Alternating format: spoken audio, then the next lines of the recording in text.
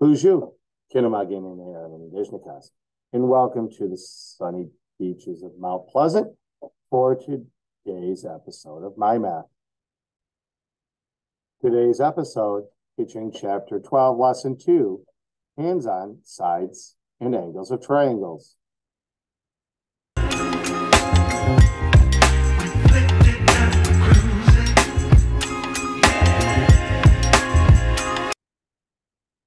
The essential question for all of Chapter 12, how does geometry help me solve problems in everyday life?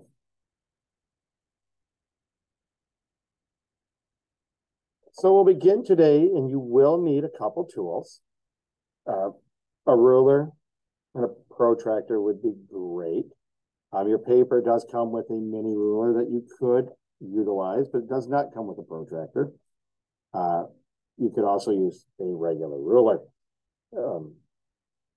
We are on the Lesson 2 packet, which begins on page 909. So yep, we're more than 900 pages into math this school year. Hopefully you are enjoying our educational journey. The expectations are, as we go through these screens, that you pause the video anytime you need to, and then unpause it when you're ready, but also that you are writing in the answers into your lesson packet. This is the best way for you to engage with the material. And frankly, it's more entertaining than just listening to Mr. Ireland. So we are on 909, and we're at the measure it. And we have, your paper will show 3 pair underneath the definition that a triangle is a polygon with 3 sides and 3 angles. Remember, polygons are closed figures, and you see there's no openings here. It's made up of line segments. You see those. So first thing it says, measure the sides of each pair of triangles below to the nearest 1/10 of a centimeter. You would call that a millimeter, but if it's at 24 millimeters, say 2.4 centimeters. If that's the number, record the measures. So you're going to want to do a lot of pausing and unpausing as we go. So go ahead, pause the video and do those now. You may pause now. Welcome back. Let's see if your numbers match. In pair A, they are both equilateral triangles, which means all 3 sides are congruent. These were 3 centimeters. These were 2. So it's 50% bigger. Now let's look at pair B. Go ahead to measure those out. You may pause the video now. Welcome back. See, we have 2, 2, and 3.5, 2, 2, and 2.8. When it has 2 sides congruent, we call that isosceles. You can see this little box here tells us that it's a 90-degree angle, so this is a right triangle. All right, let's go ahead and do pair C. Same thing. Go ahead and measure. You may pause the video now.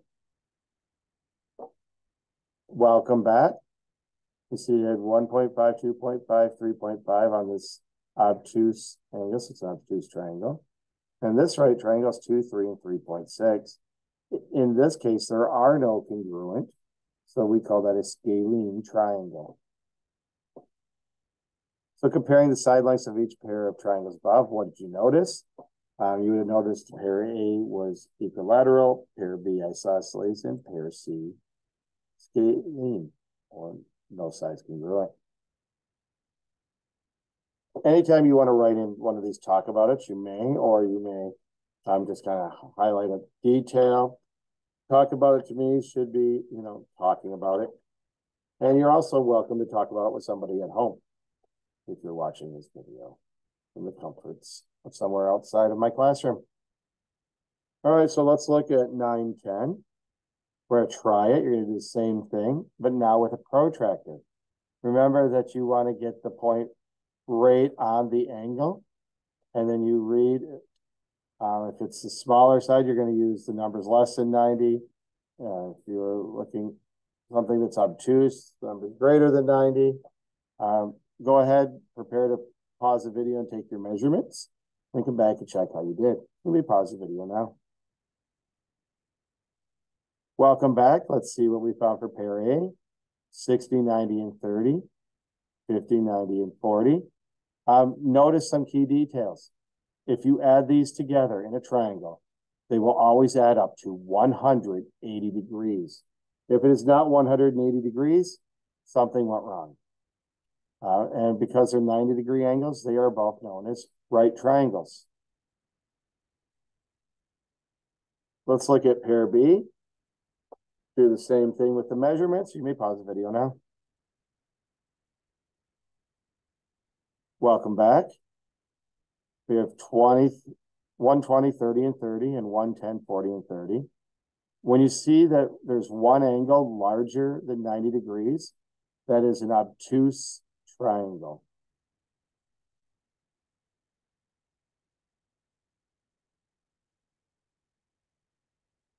All right, let's go ahead and go to pair C. Pause the video, and we'll see you on the other side. Welcome back. We have 80, 60, and 40, 60, 60, and 60. Equal that, well, what angle you are. Equal that. Oh, we'll see more about that in a moment. These are acute triangles. None of the angles are larger, 90 degrees or larger. Anything larger than 89.9999999 will be a right, and then obtuse. So let's look at the talk about it. Think to yourself for a moment. Compare the angle measures of each pair of triangles above. What do you notice? Well, let's see if you notice that pair A have one right angle. So it's a right triangle. Pair B, one obtuse angle. So it's an obtuse triangle. And pair C, all acute angles, the acute triangle. Part 3, explain how a triangle is a special type of polygon. It's special in that it's specifically 3 line segments that do not cross each other. If it was 4, it would be a quadrilateral. So that's where it's specific. All right, we're going to do a few more practice. I'd like you to pause the video, do numbers 4 and 5, and come back. Notice the directions. They measure the sides of each triangle to the nearest 1/10 of a centimeter. Then describe the number of congruent sides. You may pause the video now. Welcome back. See that these are all 2. This is 3, 3, and 4.2. 3 congruent sides, 2 congruent sides. Equilateral and isosceles. Go ahead and do numbers 6 and 7. You may pause the video now. Welcome back. 2, 3, and 4. 1, 2, and 2.2. No congruent sides, no congruent sides. Those are scaling. Now we're going to pull out that protractor again. It says measure the angles of each triangle to the nearest degree. Describe the number of acute, right, or obtuse angles. Go ahead and pause the video now. Welcome back. 120, 25, and 35. 1 obtuse, 2 acute. Here, 1 right and 2 acute. We call this a right triangle and an obtuse triangle. Go ahead and try numbers 10 and 11. You may pause the video now. Welcome back. You see that we've got 40, 75, and 65, so 3 acute angles. This one has 1 obtuse and 2 acute.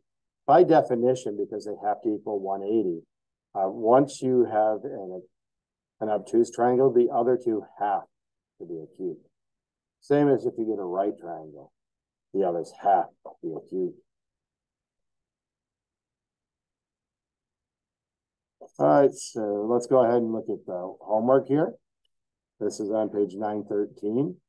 They gave you some examples so you can see how they label things. Triangles, 3 congruent sides, 2 congruent sides, 1 right angle, 2 acute angles.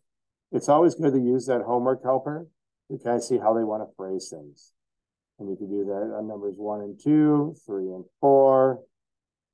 Measure that, how many are congruent. That'll be a number, maybe right.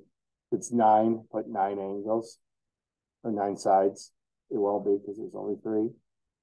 And kind of keep going through the page. If you have any questions, please reach out to me at mireland@sidechipschool.net, or if you're in class, raise your hand. But always feel free to look things up. If you have questions, I do also have office hours, but I answer your emails as quickly as I can.